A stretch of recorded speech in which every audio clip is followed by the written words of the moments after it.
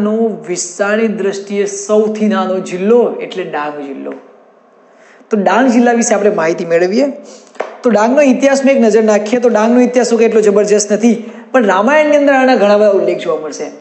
રામાયણની અંદર એવું કહેવાય છે કે રામજી ભગવાનને સબરીએ જે એઠા બોર ખવડાવ્યા હતા, જે જંગલમાં સબરી રહેતી હતી, એ જંગલમાં રામજી ભગવાન ગયા હતા અને ત્યાં સબરીએ જેને એઠા બોર ખવડાવ્યા હતા એ દંડકારણ્ય પ્રદેશ એટલે આજનું ડાંગ. ડાંગ પ્રાચીન સમયમાં દંડકારણ્ય તરીકે ઓળખાતું હતું. ઘણી વખત પરીક્ષામાં પૂછાઈ ચૂકેલું છે કે ડાંગનું પ્રાચીન નામ કયું? તો દંડકારણ્ય.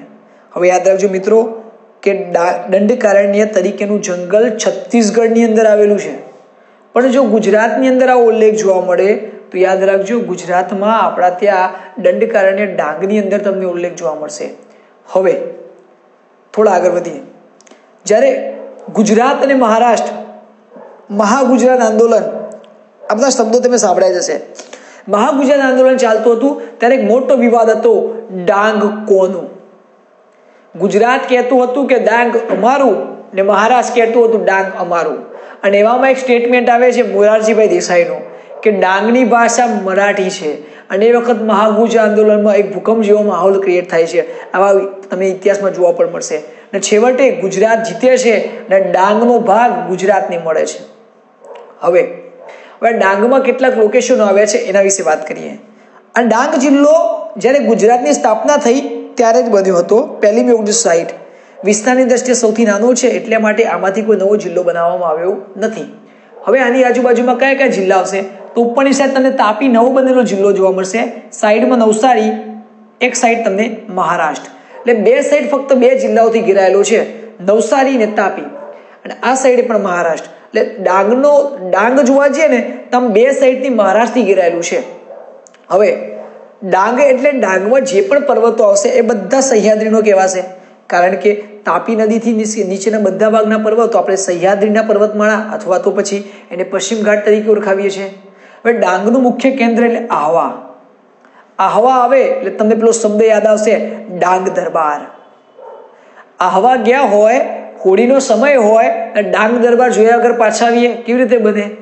તો ડાંગની અંદર જે આહવામાં જે ડાંગ દરબાર ભરાય છે એ ડાંગના કલેક્ટર દ્વારા થતો એક ઉત્સવ છે, ડાંગ દરબાર, જેની અંદર ડાંગના જુદા જુદા આદિવાસીઓ દ્વારા જુદા જુદા પ્રકારના ચાળા કરવામાં આવે છે. ચકલીનો ચાળો, મોરનો ચાળો, બતકનો ચાળો, ડબલ માળનો ચાળો, આવા જુદા જુદા 27 પ્રકારના ચાળા. ચાળા એટલે નકલ. મૂળ તો ડાંગ એટલે જંગલ, જંગલમાં રહેતા આદિવાસી લોકો જંગલના પ્રાણીઓના ચાળા નકલો કરે અને લોકોને મનોરંજન પૂરું પાડે. તો આ પ્રકારના જે ચાળા થાય એ ડાંગ દરબારની એક અલગ ઓળખ છે. હંમેશા હોળીના પછી આ ડાંગ દરબાર ભરાતો હોય છે, હમણાં જ ગયો. પ્લસ આહવામાં જશો ને તો તમને એક અભયારણ્ય જોવા મળશે, પૂર્ણા અભયારણ્ય. બરડીપાડા ગામમાં આવેલું આ પૂર્ણા અભયારણ્ય એ ડાંગનું એકમાત્ર અભયારણ્ય છે. પ્લસ જેવી રીતે ડાંગ દરબાર ડાંગની ઓળખ કહેવાય છે, એવી રીતે વરલી ચિત્રકલા,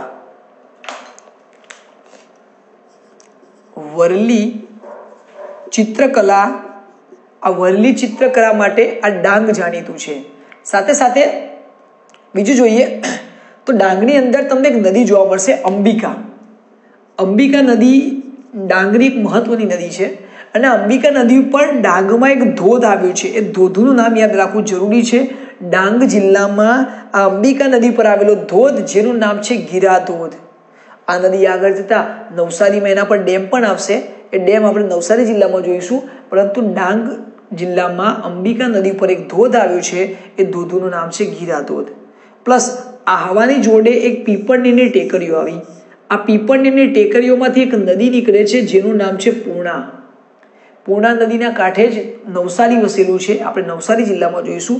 પણ એમ નવસારી જિલ્લા જે વસ્યું છે, પૂર્ણા નદી મૂળ ડાંગની અંદર આવેલા પીપળના ડુંગરોમાંથી તમને નીકળતી જોવા મળશે. હવે ત્યાંથી આપણે આગળ આવીએ સુબીર.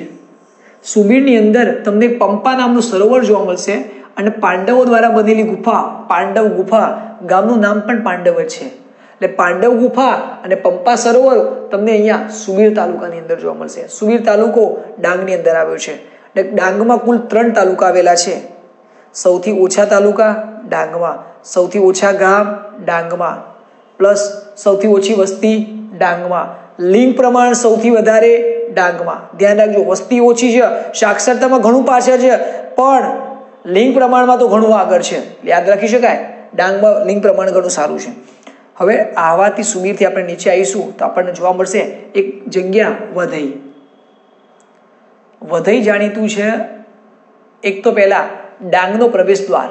ડાંગમાં તમારે એન્ટ્રી કરવી હોય તો ત્યાં એક નેશનલ હાઈવે તો નથી, પણ ત્યાંથી પ્રવેશ કરી શકાય.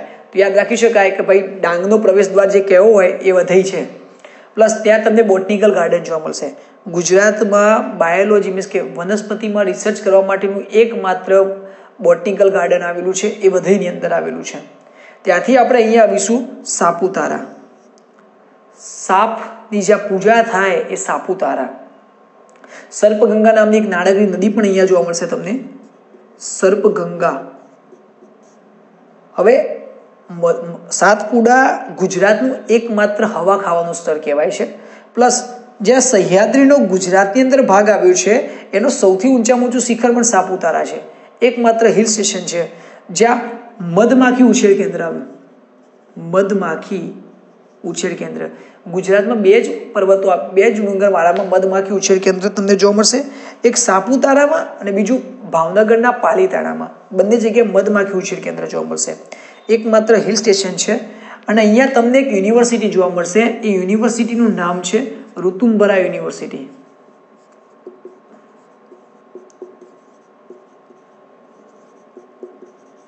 ઋતુંબરા વિદ્યાપીઠ નામ હતું, પણ પાછળથી એનું નામ બદલીને યુનિવર્સિટી થઈ ગયું. હવે ઋતુંબરા યુનિવર્સિટી, જેની સ્થાપના કરનાર વ્યક્તિ હતા પૂર્ણિમાબેન પકવાસા. 1975 ની સ્થાપના કરી હતી. અને પૂર્ણિમાબેન પકવાસા આ જ વર્ષે એક્સપાયર થઈ ગયા, વર્ષ 2016માં.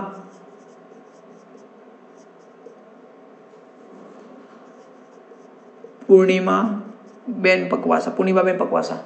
હવે યાદ રાખજો, આ ઋતુંબરા યુનિવર્સિટીના સ્થાપક પૂર્ણિમાબેન પકવાસા જે મૃત્યુ પામ્યા, એના વિશે પણ આપણે જાણવું જરૂરી છે.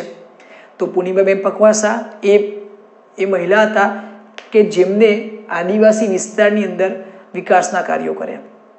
એમના સસરાનું નામ છે મંગળદાસ પકવાસા, જે એક રાજ્યપાલ પણ હતા. ગુજરાતના જે પ્રથમ 2 રાજ્યપાલ હતા એમાંના એક મંગળભાઈ પકવાસા એ એમના સસરા હતા.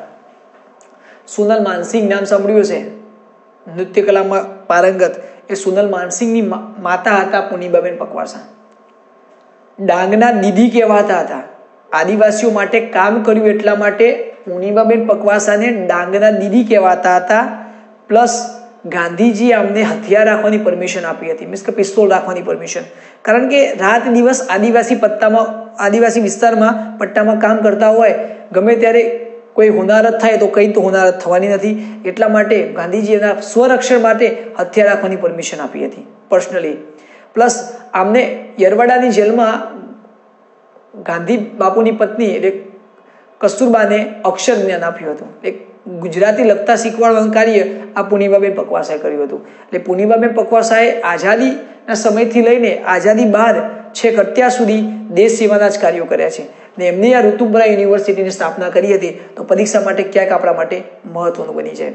સાથે સાથે એક બીજા વ્યક્તિનું પણ નામ યાદ રાખજો, ગેલુભાઈ નાયક. ગેલુભાઈ નાયક એટલે કે ડાંગના ગાંધી. પૂર્ણિમાબેન પકવાસા ડાંગના દીદી, તો ડાંગના ગાંધી કોણ? તો ગેલુભાઈ નાયક. આ વર્ષ 2015માં મૃત્યુ પામ્યા હતા. આમને પણ ડાંગના ઉદ્ધાર માટે ઘણા બધા સેવાભાવી કાર્યો કર્યા છે. એટલા માટે પરીક્ષામાં પૂછવાની શક્યતા વધી જતી હોય છે. આમ યાદ રાખજો, ગુજરાતનો વિસ્તારની દ્રષ્ટિએ વસ્તીની દ્રષ્ટિએ સૌથી નાનો ડાંગ છે, પણ કલ્ચરમાં ઘણું મોટું મહત્વ ધરાવતું હોય છે.